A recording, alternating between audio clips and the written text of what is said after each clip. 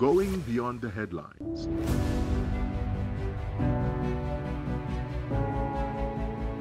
Asking the questions you want answered. Exploring government policies and how they impact you. We are delving deeper.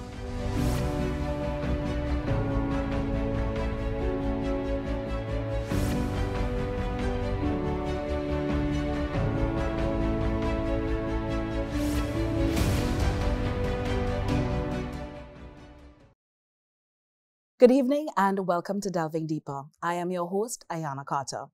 2 Mondays from today, August 14th, Trinidadians will be heading to the polls to vote in the local government elections. So joining us on set to discuss these issues as well as local government reform and any other issues that we may be seeing on the hustings is the Honorable Faris Al-Rawi, Minister of Rural Development and Local Government. Good evening, Minister Al-Rawi, and welcome to the show. Thank you very much. Thank you for having me and the listening audience on Delving Deeper. Looking forward to a very engaging conversation. Now, Minister, before we get into local government and the issues that are happening on the hustings, let's take a look back at the flooding that happened recently in South Trinidad. Now, you mentioned that flooding is not usual for that area. So what caused that flooding and what is the assessment since then? Sure. This is a continuation of the events that happened last year. If you recall, in November last year, we as a government came out and told the population that the World Meteorological Office had informed the world that this year would experience severe weather patterns, very high temperatures, and significant rainfalls in periods that are going to be seen, right? Spot on. If you look to the north, you look to Europe, you look to the United States of America, you're seeing Texas with over 55 degrees Celsius in temperature, etc. In Trinidad, in San Fernando, we had 5 hours of continuous rainfall at high tide, and that 5-hour period resulted in floodplains being occupied by water. The Navette River, the Guaracara River, the Cipero River. In the flood areas that normally have drainage, these areas were severely impacted by the water levels. In some areas, the water level came up quickly within half an hour to 12 feet of water. What causes that and how do you treat with it? What causes that is the rapid runoff rate in urban areas now. Remember that our drainage systems were built 100 years ago. Everybody's roof drains from 3 feet down to its point into 4 gutters all at once, and every neighbor's roof hits the same drain at the same time. There is no longer green space to absorb water. So if you go onto Google Maps, you look at an aerial view of San Fernando, you'll see it's covered with roofs. The green spaces we have are Skinner Park and a few little areas here and there. That volume of water coming at you all at once means that you're going to get this type of position. The persons who were affected were people who were in the flood zone areas.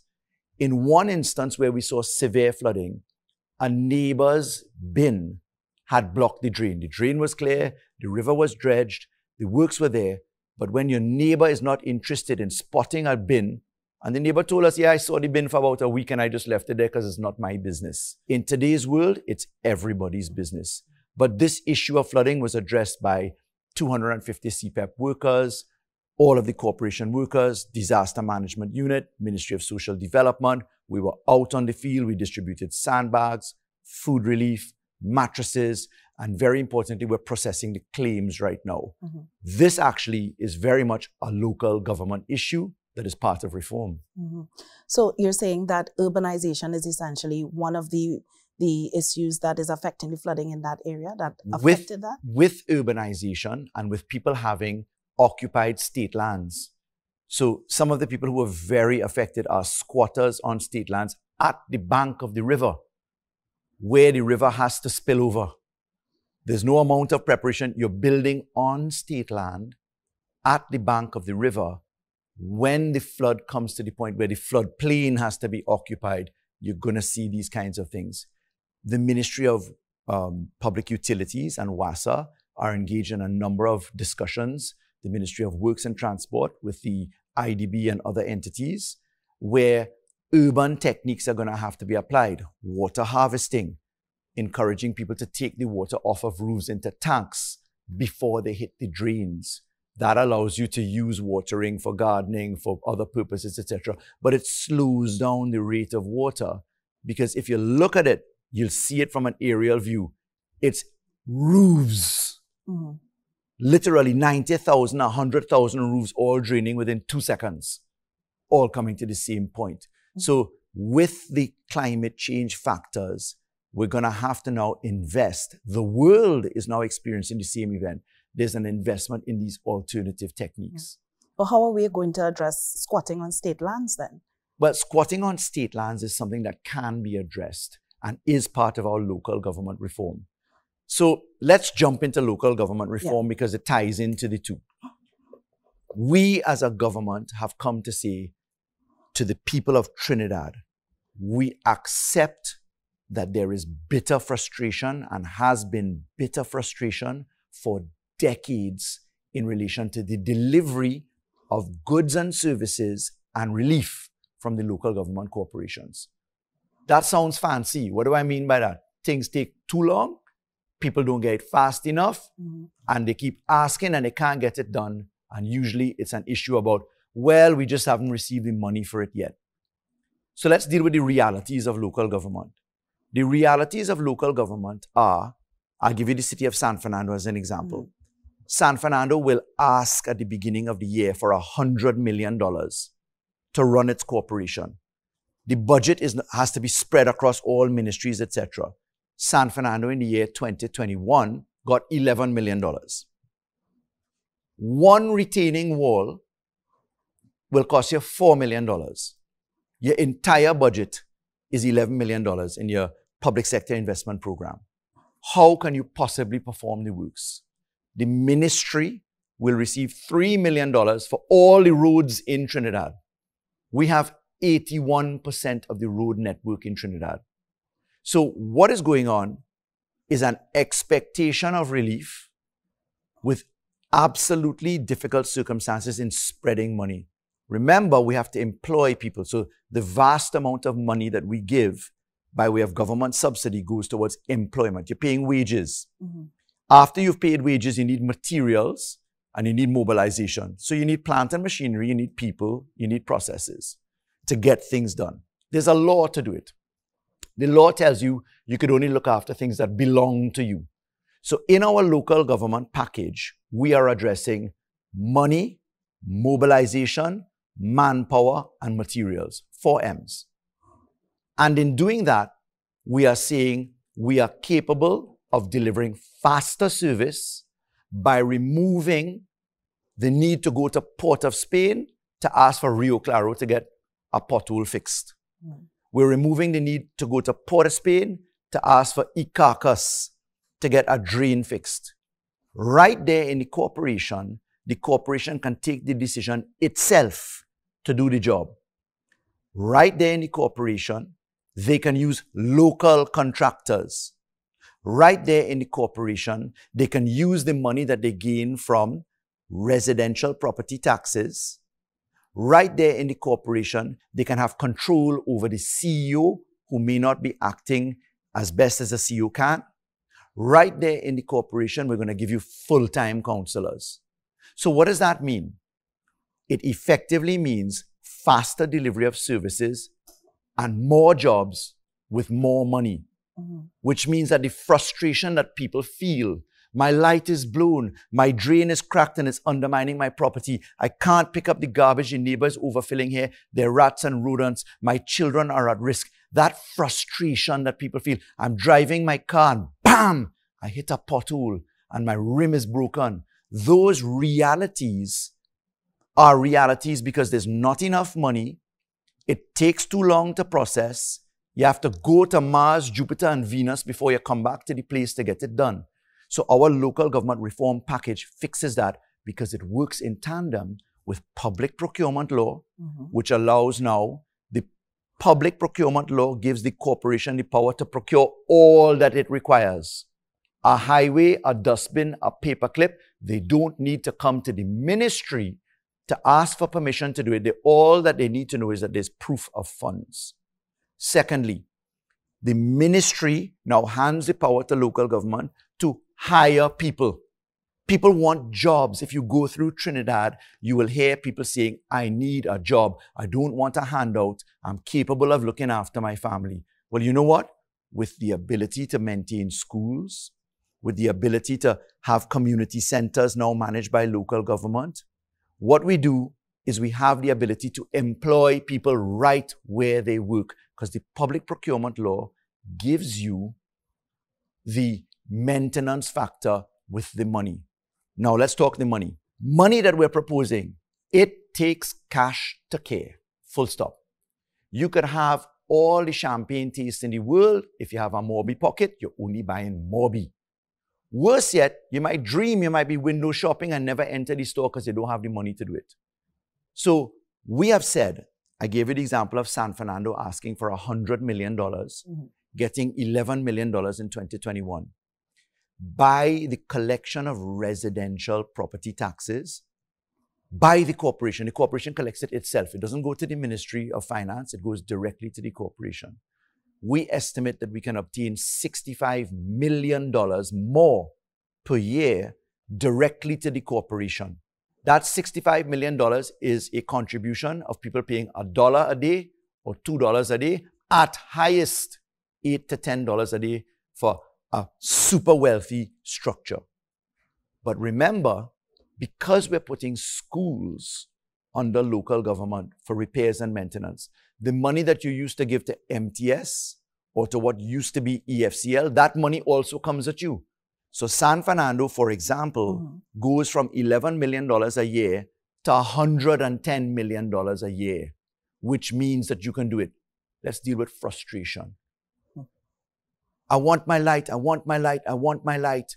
It's a security hazard. We're living in darkness here. That drain has undermined my property. I need it, I need it, I need it. These are real situations for people. Visceral, burning, trouble you kind of situations. We have developed technology in the ministry. We've built an app called Local, L-O-C-A-L. It's already being tested in the field. Local allows everybody to log on with two-step authentication so that we could block out fake news. Faris Al-Rawi will be registered. So you know when you get a message from Faris Al-Rawi, it's Faris Al-Rawi. So you're not getting last year flood being reported today to go and mobilize an entire team to find out it's fake news. With the Local app, we're going to have the ability for people to sit and report from their homes. And what they get in terms of response, received, you know who is working on it, you know where it is, and you know what it's going to cost. This then allows a conversation with the nation. So let's say we roll out Local tomorrow morning and we tell everybody, let's do some open source reporting. Everybody in Trinidad sign on to this app, it's for free, and report a blown street light. You're not relying on TNTech to tell you the light is blue now. You're getting it from people where they live in. Then you have a conversation about the 50,000 lights that are blown because there's a bill that goes to it. It's like looking at a menu. You want steak, you want chicken, you want doubles. There's a cost on the right-hand side to the item on the left-hand side. And then we know how to allocate. So this package is a very complex and important package. With the amendments to the Municipal Corporations Act, we also reintroduce the power of the corporations to go and fix issues that neighbors will not let other neighbors just have relief on. You can't enter people's property. The grass 15 feet tall, the building covered with vine, they have rodents, they have vagrants living in the yard. Well, you know what? The corporation gets to go in, fix it, and give you the bill. And if you don't pay the bill, there's a consequence. So this is a very involved, all the pieces put together structure. My job is to operationalize it. I drafted the law. I'm in this peculiar position of having drafted the law and all the other laws that work with it. And now I've been given the job to operationalize it and turn it on, which is an extreme pleasure for me. Now, Minister, do you get the feeling that people really understand, they are aware, they are interested in local government reform and what that means to them? I accept that in the latest generation, no longer X, now Z, we pass millennials, that millennials in particular have, because of the manner in which they communicate, maximum 21 seconds of attention time. Get to the chase. They talk too long. What do you mean by that? So there is an instantaneous need to communicate in small, bit-sized points. I don't think that people truly grab it because there is a lot of seeing is believing in this equation. I mean, a lot of talk about reform for decades. Yeah. In fact, since the Exchequer and Audit Act came in the 1950s and central government control went and took control of what local government used to do, where the county councils were replaced by the centrality of Ministry of Finance, there has been this conversation. In the 1980s, when the THA model was born, in 1996, in 1990, when the Municipal Corporations Act was born and different iterations happened. I can give you the legislative history. People have been talking about it for a long time. What we have done on this occasion, we've run a 99-meter race. We have one more meter to run in the 100 meters. There you have superstar athlete of the type like Usain Bolt, and you're about to tell him, stop on the line, don't cross the 100. Because no reform, as the opposition says, we don't support that, we don't support property tax, just give it to us. How you're paying for it, and how you're getting it done, and how you're reporting on it, and how you're monitoring it, and how you're ensuring that there's value for money, and how you're ensuring local content so local people get the jobs, there's no conversation on that. There's only conversation on lighting it up. There's nothing else. So do people actually understand reform? Well, first of all, they have to care to understand it. So they want to see the effects of it. And when they see the effects, my philosophy in many things is just start. Once you start, there's now a line of sight. Hey, they got number 1 done. Well, what else they have coming there, boy? Maybe 2, 3, 4, 5? Yeah, they could do that. People need to have faith in something being done. I'm absolutely confident that this law is going to come and is going to have an effect. It will definitely tip the needles later down in a year or two, but people need to see to believe. Yeah. So for now, we could try and explain all we want. I just simply need to explain to people, with this reform, you will get jobs that you've been lining up for. You'll be able to access employment to look after your family and hold your head up high. You will get service delivery much faster, because I've explained. Service delivery comes with money to buy the materials. It gives us the manpower, and you can hire and fire and discipline yourself for the first time ever. And that makes a difference. Now, Minister, you mentioned that this has been decades in the making, local government reform, something that we've been talking about. Why has it taken so long? UNC stands for the United National Congress. The deep form of local government reform, if you really wanted to get this thing, bang, you wanted to introduce Hulk into the equation. You wanted to bring Thor down with a hammer with lightning. You need some constitutional reform. So if we really wanted to give the maximum power in terms of reform, we needed a 3/5 majority, 2/3 majority, and 3/4 majority in the parliament. And they refused to provide that support. So we had to retool into simple majority. But you don't draft law for yourself. Consultation was necessary. Because look at this local government reform. You could say the word reform all you want. What does it mean? For local government reform to work, you need property tax. For property tax to work, you need evaluation of land taxes. For that to work, you need the revenue authority. For the revenue authority to work, you need those 3 laws and the build out of structures. We in court on all of that, you know. Yeah. The union has us in court on the revenue authority. Yeah. The opposition threatened me while I was Attorney General every single day. We go in Privy Council. They went Privy Council and they lost. In the case of Dominic Suraj, which upheld simple majority law. So we have had effectively 100% of work, all of which has met with success to get it done. But we have an opposition that just is prepared to say and do anything to block us. And you don't need to listen to me. Listen to Marcus Gidari from Marabella South Vistabella, who was a UNC councillor, and in explaining his philosophical reasons for joining the PNM, said he could not swallow and tolerate Mrs. Prasad Bisesa saying, listen, don't support, so they go feel. When he knew that these were the things to deliver to the people he was representing. And you can hear it. You listen to several of their persons who have said these things. But at the end of the day, I accept that politicians are a breed that people have, not the best things to say. In fact, if you look at the ranking of people in terms of trust, you have lawyers and politicians at last and second to last. I happen to be both. I'm the subject of all sorts of jokes, etc. But I get it because as a representative of the people, people want to know that things are serious. As a representative in San Fernando West, I can tell you, my constituents very much understand what we are doing and are very grateful for what they are doing, and they understand it. Now, you mentioned trust.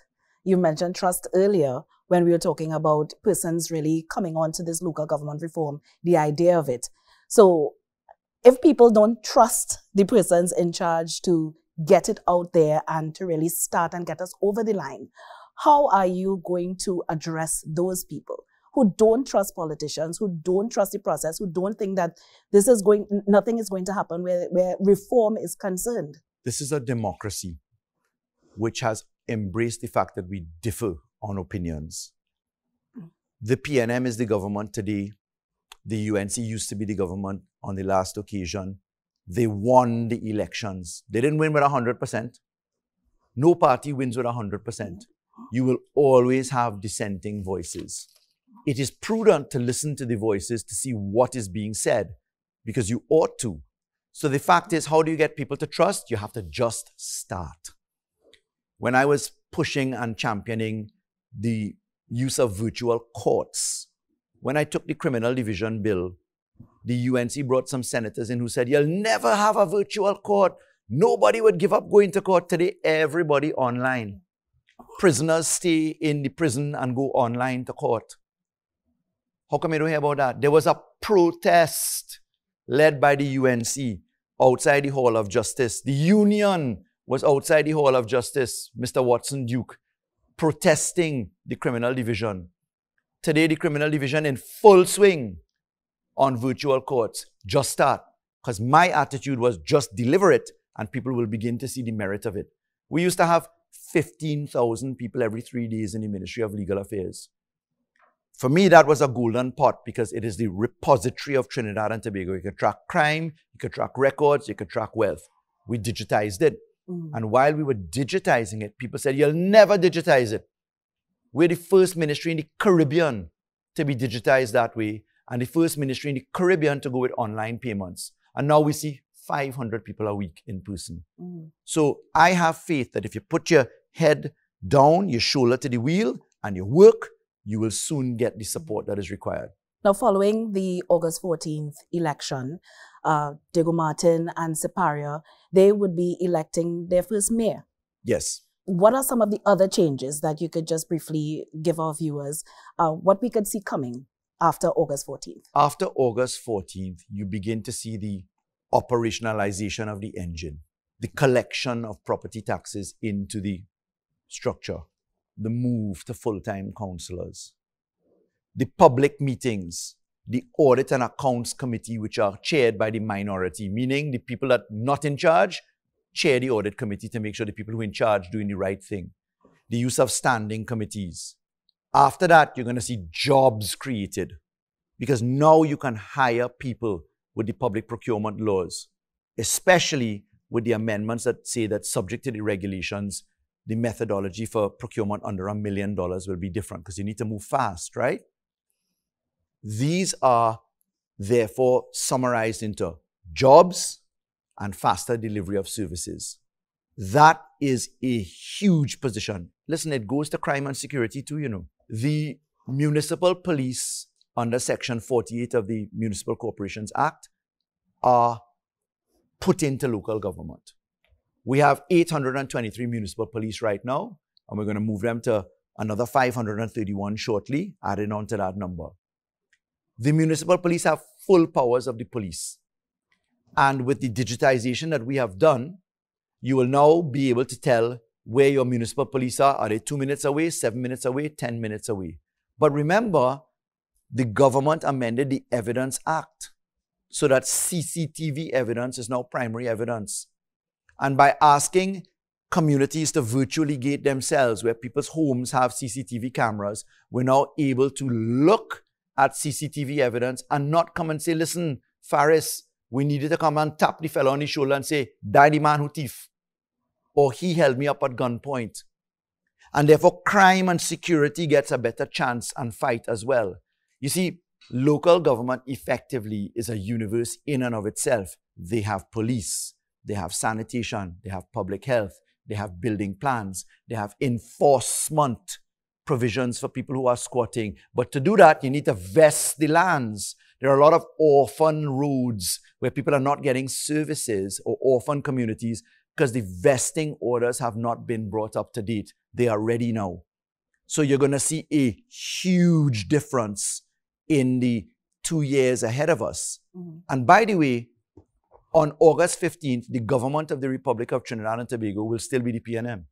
Now, Minister, you mentioned the municipal police, and, crime and criminality has been on both sides of the political hustings, both major sides of the political hustings. And you mentioned just about 1,500 or so, give or take, the 800 and then the 500 plus who have been employed under the municipal police. Is that enough to cover the communities, and are they equipped enough to deal with what is going to happen in these communities? Crime and security is a multifaceted entity. After lightning strikes, thunder rolls. So an event happens, criminality goes to work, the police have to come in home invasions, etc. Recently, I had a personal experience. My in-laws were victims of gunpoint invasion, but the people were caught by CCTV cameras in the neighborhood and by action. The police were describing to me that, look, we've caught 8 guys already, but nobody wants to come and give evidence because they're afraid. So you have manpower and you have successful police activity. What you have right now, the thunder to roll, is in a courtroom. A courtroom requires evidence. Evidence requires witnesses, which is why, as a government, we were so strongly in support of witness protection, witness anonymity in certain special circumstances, whistleblower legislation, cybercrime legislation, none of which the UNC supported. I want to remind you, we're seeing firearms as a tool. I moved that if you are found in possession of a firearm once, that you should show cause why you should get bail. You reverse the burden. That has fallen apart. So we have an opposition that believes that once Trinidad is in flames and Tobago is equally burning, that they succeed. But your question was whether the municipal police have enough resources. And the answer to that is yes. Because the municipal police actually have a resource base that is much larger than you expect. Because municipal police, unlike the Trinidad and Tobago Police Service, have backhoes, corporation equipment, 9,000 daily paid workers as aids to enforcement, meaning if you have a roadblock that's going on and there are things burning in the way, who come in to move it? When the TTPS reach there, who moving that? The corporation has to come and move it. So we have a mobilization structure that is different. But our targeting with the municipal police is very different. Municipal police are meant to be the home police. They know your neighborhoods. They know your structures. Let's take San Fernando West as an example. San Fernando West is comprised of 25,000 electors. 11,500 of those people are split between 8,500 of HDC residents and 3,000 squatters. If the municipal police target residential areas alone to make sure that families are okay, the compound is safe, those things happen, you're going to have a suppression activity happen because at least there's a presence. So our targeting with the use of municipal police and by amendments to the Municipal Corporation Act to remove things like taking every matter to court. A market violation does not have to go to court. It can be a fixed penalty ticket instead. So there are some tweaks and maneuvers to make sure that what we have is adequate. Yeah. Now, Minister, I find that you're staying in San Fernando a lot when you're giving your examples, right? I'm the MP for San Fernando West. Well, yes, I know this, right? But, okay. Well. But it applies anywhere else. Yeah. Crime in San Fernando is the same as crime in Port of Spain, as crime in Caracas. But I'm giving you an example. So the municipal police in Port of Spain have the 200 in strength and 200 in San Fernando because they're cities. But what do municipal police do? What makes them different from SRPs, supplemental police, or TTPS? It's the targeting. Minister, how do you respond to state companies who argue that a lack of funding is responsible for the non-maintenance of drainage and roads? Dredging is usually the description that we use to major water courses that fall under the Ministry of Works and Transport, where mechanized equipment has to go in and physically desilt, etc. For our part, we have to deal with drains and other positions, gully sucking, the underwater water courses, maintenance of drains, etc. Roads in Trinidad and Tobago are managed as follows. Under the Highways Act, the Ministry of Works and Transport has vested in it every single highway. They're actually listed in a schedule to the law. That comprises 21% of our roads. The rest of it is local government, there's secondary roads. Currently, the Ministry of Works and Transport manages all roads because the secondary road repair company, Pure, which is a division of the Ministry of Works, they manage that entire network. What we have at the municipal level right now, in what is vested in us, what we have is a structure of putting on maintenance and repairs.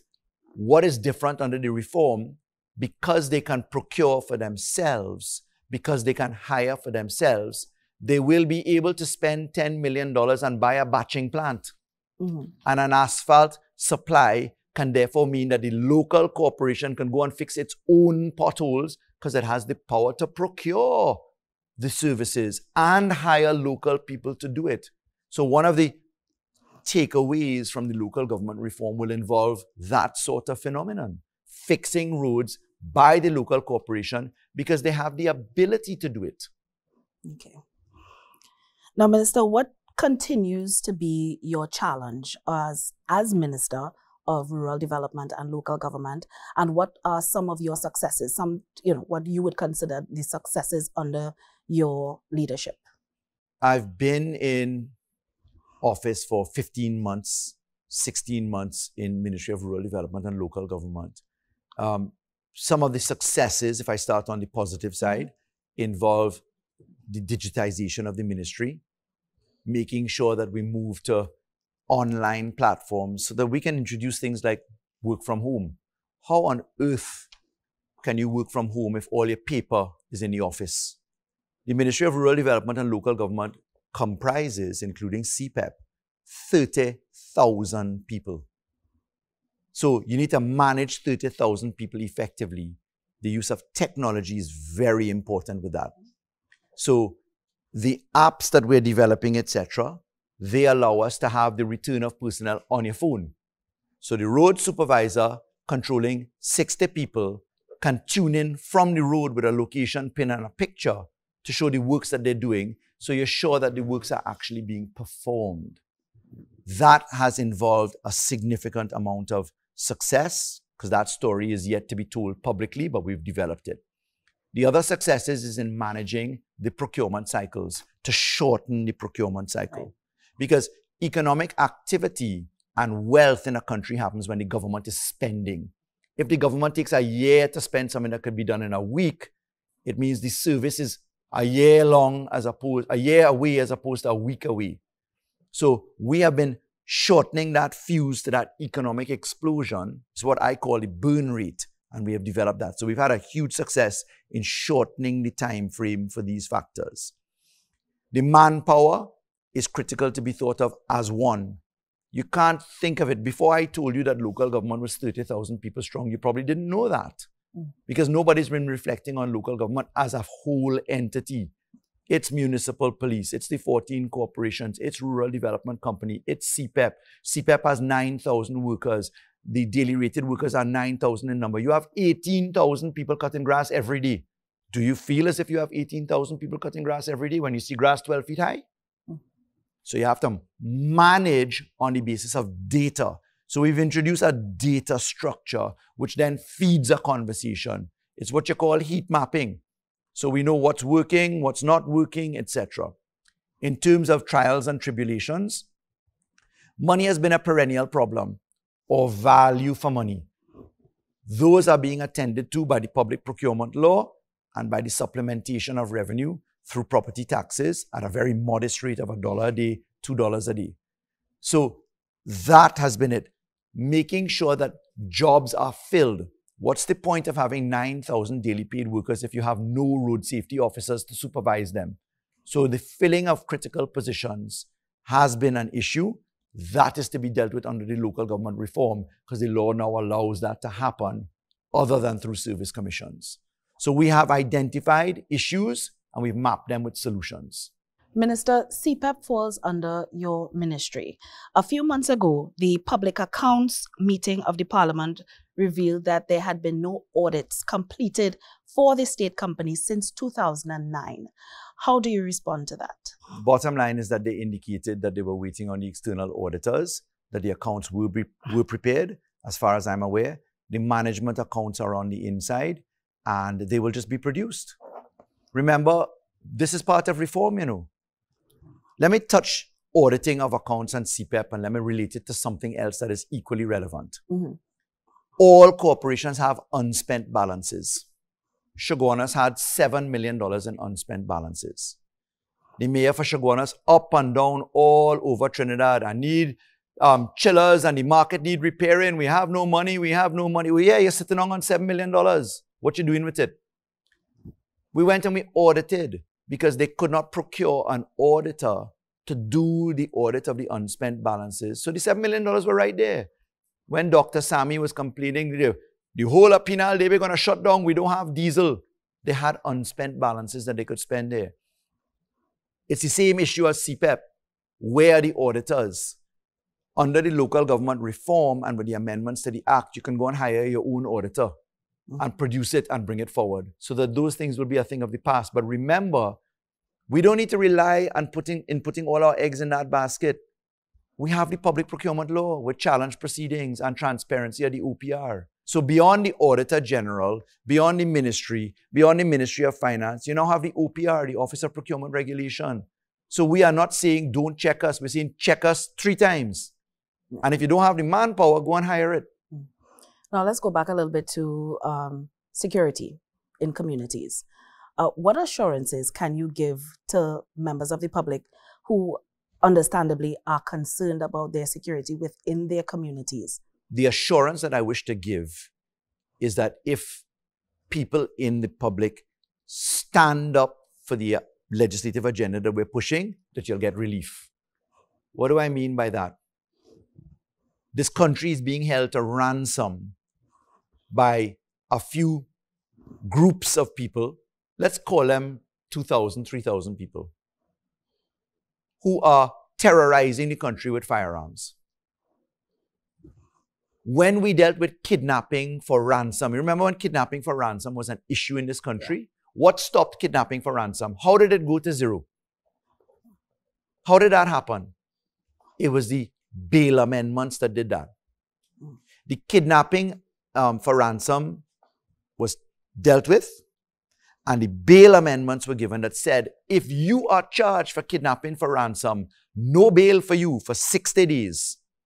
And if your case starts 1 year, whoosh, the phenomenon went away. How? Because that law went to work. When Mrs. Prasad Bisesa came in as Prime Minister, 60 days wasn't enough. It went to 120 days. As soon as they become the opposition, anti-kidnapping and bail fell flat.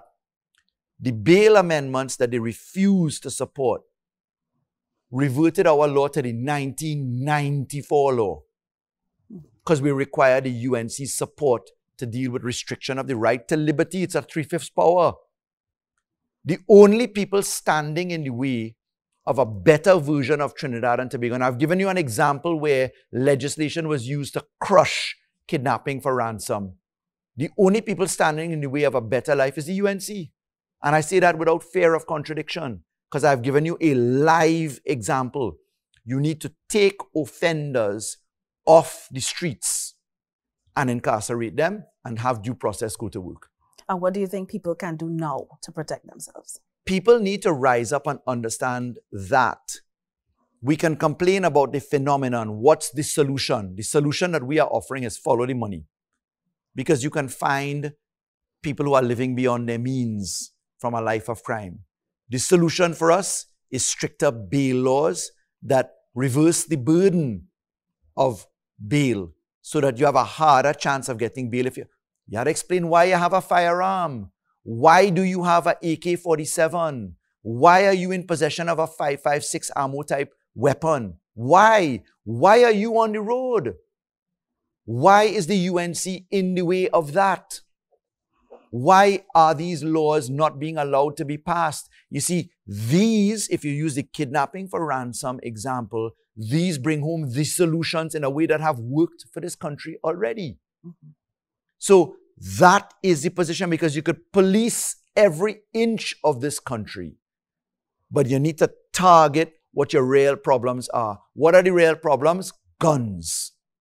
What are the real problems? Gang activity. How do you prove gang activity? You could prove it by following money. And those are the things that we put on the table, but the opposition won't pass. Now, I think, Minister, that's a good place that we could put a period here. So that's our show. Let me thank Minister Al-Rawi for joining us on this episode of Delving Deeper. Thank you so much for the opportunity to be with you. Join us again at the same time next week for another episode of Delving Deeper. I am your host, Diana Carter, and from all of us here, have a good night.